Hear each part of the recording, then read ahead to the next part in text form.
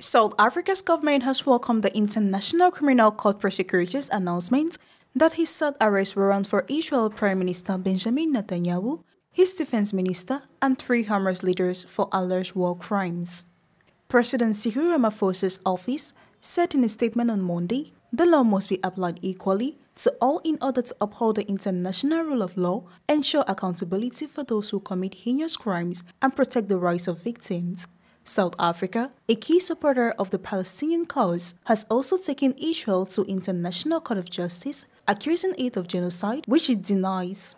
The leader of both Israel and Hamas has denied the allegations of war crimes, and representatives of both sides have criticized the decision of the prosecutor.